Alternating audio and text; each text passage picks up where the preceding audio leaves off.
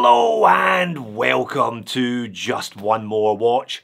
I'll admit it, 10 years ago I was a Swiss snob. It didn't have to be expensive and quartz was fine, but it had to be Swiss. This channel has really opened my eyes to the rest of the world, and I have looked at so many watch brands, not necessarily manufactured in, but based in other countries, all bringing a little bit of that cultural flavour to your wrist.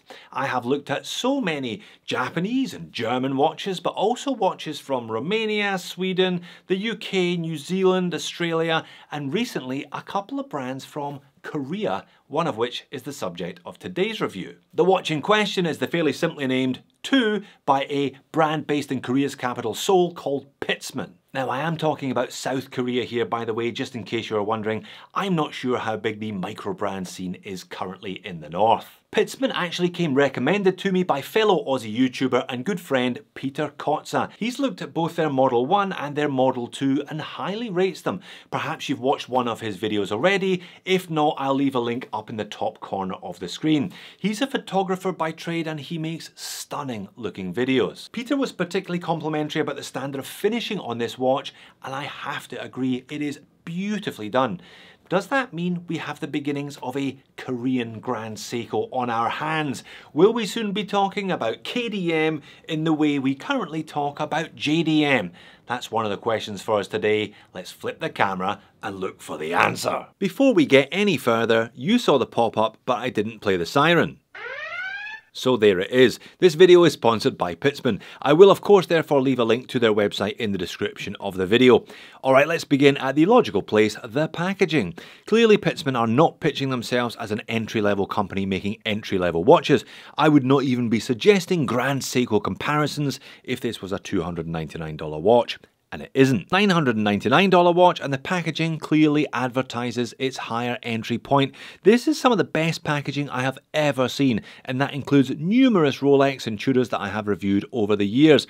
Perhaps not Omega though, as they tend to go really all in with those big wooden boxes. Suffice to say, it's very nice. You feel like you're getting something special. The box is enormous. It feels really substantial. Comes with a 2-year warranty, the usual 30-day return, policy card, and advice about keeping the watch away from magnets and sudden impacts.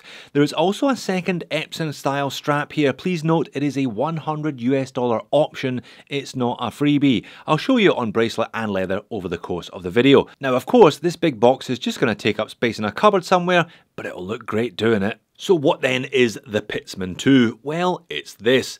A classically proportioned, understated, go anywhere, do anything, no date daily, with a great movement and a very high standard of finishing. There really are no material deficiencies here. Everything is beautifully well put together. The hands and the indices are especially nice. I'll show you some close-ups of them a bit later. This one arrived in Sydney just over a month ago and I have been wearing it a lot. This is very much my preferred style of watch these days. I'm into the simple three-hand go anywhere, do anything sports watches, and this fits into that mould nicely. You will not be surprised when I tell you it's a 40-20. So 40mm in diameter with a 20mm lug width, only 10.7mm thick though, and that includes a piece of domed sapphire crystal. Lug tip to lug tip I measure at 45.5. That is great for helping a watch wear sweetly. The bracelet has male end length, so it needs a short lug to lug, and thankfully it gets one. Sized up for my 7-inch wrist on the supply bracelet, it weighs in at 132 grams. Water resistance is a rather unusual 150 meters. Now, that's the same as my Omega Aquaterra. Perhaps, therefore, it was a deliberate choice by Pitzmann. The glass is domed sapphire with AR undercoating, and the movement powering this bad boy is a Sellita SW300. You don't see the SW300 all that often, do you? I've only come across a handful in my time, but it's a real step up from the 200. It's a clone of the ETA 2892 and not the 2824 after all. Improvements include its level of decoration, which is obvious, the fact that it is no date specific, and it has a 56-hour power reserve as advertised on the caseback. That means it has the new optimization barrel assembly introduced in late 2020. There's a skeleton Skeletonized custom rotor here as well, deep etched with the Pitzmann brand name. All very nice. Now, I don't often say you should look at the back of a watch to get the idea of its quality. I think you see what I mean here though. It looks really good. I had this one on the time grapher, by the way. It was running at +1 second per day. That'll do nicely. Case finish is immaculate. Super fine satin brush in most areas, but with a high polish chamfer running end to end. The fixed bezel is unusual, not because it's high polish, but because it's concave. I guess the concave bezel and the slightly outwardly flared lugs are the Pitzmann's own signatures here, and mark it out as different from the rest of the sports watch crowd. It's a 6mm crown, deep etched with the Pitzmann logo, screw down of course to give it that 150-meter rating. Zero bracelet end link rattle, by the way, another sign that this has been well made. There are a couple of sharp edges including the lug tips, but they're only sharp in the hand. They're not actually sharp on wrist, which is just as well. The bracelet is very nice, kind of an angular oyster style. Male end links, but that's fine because of the short lug to lug. Most of the bracelet is brushed, including the sides and the upper surfaces, but there are angled sections forwards and backwards of each of those links. They are high polished. The clasp is a milled scissor with double triggers, no micro adjustment, but the watch is supplied with 2 half links, giving a bit of flexibility. I'm using both, one either side of the clasp, as you can see here. Pitzmann logo etched into it again, all very nicely done. As is the Epson style leather strap, not cheap at $100. I mean, $50 would be a no-brainer to add it on, but at $100 you should definitely have a rummage through your box to see if you have anything similar before buying it. It does look good though, and there is very little lug gap, so it's a really seamless look. That does mean that thicker straps will struggle though, so probably best have a second rummage through your box. High polished hardware once more with the Pitzmann logo etched in it to match the one on the crown and the one on the dial. It looks good on wrist as well, as you'll see in just a minute. Right, let's get in and have a look at the dial and handset then. Very legible, this watch. Those indices are really long and the hands are actually quite large and quite long. And have a look at how they sit. The sweep of the hour hand perfectly aligns with the circular inner recess of the dial. The sweep of the minute hand hits the outer edges of the hour markers again perfectly, and that long minute hand with big arrow tip hits the angled chapter ring with minute markers also perfectly. Some great attention to detail. The branding is discreet, just the logo and the name and the city printed above the pinion, and automatic and the water resistance rating printed beneath it. The 150 meters / 500 feet is in pale blue, but the font is microscopic, so you barely notice that it's there. Never mind that it adds an additional colour to what otherwise would be a monotonal dial. The inner circular section of the dial is flat, the outer section has 10 concentric circles. Yes, I got the loop out and I counted them. Going in even further, the finish on the hands and indices is excellent. Everything is high polished. The indices have 2 high polished silver flanks with a lume strip down the middle. Now those flanks actually bevel inwards. You can see that if you look at the inner edges that are also beveled. There's plenty of lume fill down the hands as well. That adds contrast to the high polished silver and therefore adds legibility both during the day and after dark. Now with a different handset and different indices, for example with Dauphine hands and arrowhead indices, they could have taken this watch in an entirely different direction. They could have made it far more dressy than sporty. But as it stands, they definitely went for legibility and sportiness, and I'm happy that they did. C3 Superluminova and plenty of it in the centre sections of those indices and all 3 hands. The big arrowhead tip of the second hand is especially noticeable after dark, again suggesting sportiness rather than dressiness. Most dress watches, if they have lume, don't have lume on the second hand.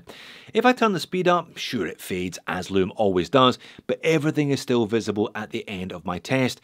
I always reckon 4 to 5 hours of human eye equivalent. The lume gets my seal of approval therefore. As does the way the watch wears. Male end links but short lug to lug work well for me. You'll have no problem wearing this one if you have 6.5 inch wrists, perhaps even smaller. The restriction comes interestingly at the other end because it only has 2 spare full size links after I sized it for me, meaning this watch taps out at above 7.5 inches, unless of course you ask the manufacturer for extra links. And it's an attractive wrist roll. There's enough high polish with that bezel and those bracelet facets that the watch looks expensive. Now I have managed to put a few scratches in the bracelet already though, as you can see. Like I said, I've been wearing this one quite a bit over the last 4 or 5 weeks. And that's the pocket shot. With no micro adjustments, you are rather forced to wear it loose, but it's comfortable enough that you can do that with no issues. Now I'll run through the same sequence of shots, but this time with the leather strap. I could definitely grow to appreciate this one on leather. The tone of the strap goes really nicely with this grey dial, and it's such a snug fit at the lugs. It looks really well integrated. But of course, the leather strap rather negates the water resistance, doesn't it? Not quite as contentious as wearing a diver on a leather strap, but considering this one is an affordable Aquaterra / Explorer alternative, the leather does force a bit of a compromise. Talking of compromises, what are my moans and niggles? Well, I have almost zero complaints materially, even though they're charging $1,000 for it. I think this is one really nicely made watch throughout. It looks good on wrist, it looks like a quality product because it is a quality product. But the sapphire crystal is a bit of an unusual choice. It appears to be single domed or non-concentric double domed, meaning you get distortion from some angles. I would have perhaps expected glass like this in a more overtly retro style watch than the Pitzmann. And the etching on the crown is perhaps a bit too deep for its own good, leaving some raised sharp edges. Now obviously when you buy a watch you don't spend your days rubbing the crown with your index finger, which is just as well, because if you did the crown would end up infused with flakes of dead skin. That's slightly gross. Sorry about that. I guess my biggest complaint about this watch is regarding its character, or lack thereof. You know I'm going to go there, don't you? I'm actually surprised that it took me this long. It's a Korean watch without a lot of soul. No, look, don't do that. I do not deserve a boom tish for that one. It's the most obvious joke in the world.